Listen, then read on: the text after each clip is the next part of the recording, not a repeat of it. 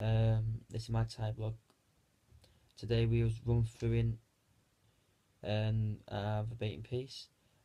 I was able to identify where it was going wrong, and worked on that for a bit of time. For example, scene 5, and was video recording ourselves, so we was able to identify who was going out of place, what leg.